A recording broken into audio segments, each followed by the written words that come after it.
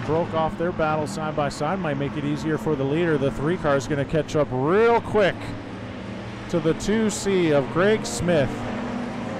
They're single file now for the top 3. Top 3 single file, but the 96 is going to try underneath. Not enough.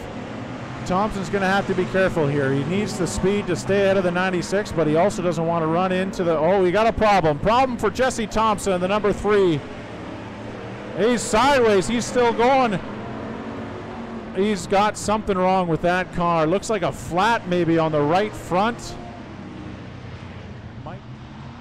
And green flag.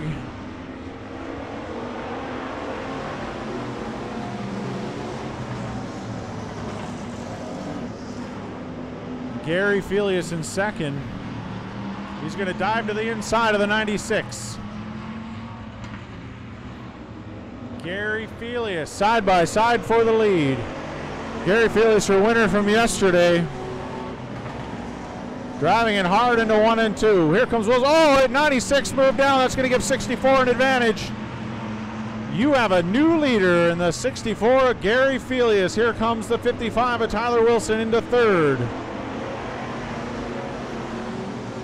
Felius, Wolfram, and Tyler Wilson.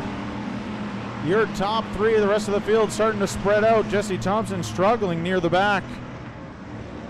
The 96 is caught back up to the 64. 1 lap to go. 1 lap to go. Oh, the 96 into the rear quarter panel of the 64. What a race. This is going to be a heck of a finish. Last lap. Who's it going to be? Side by side. 64 or 96. It's going to be the 96. Your feature winner in the EMO Street Stocks, Gary Felius in second. The 55 of Tyler Wilson in third, and Derek Pollock fourth.